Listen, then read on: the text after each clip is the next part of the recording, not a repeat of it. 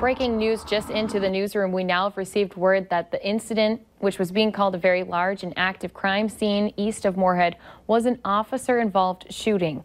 Again, here is a picture of the scene. Police were called around 10:30 this morning to I-94 and Highway 336 near milepost 6. Westbound traffic on I-94 is currently closed.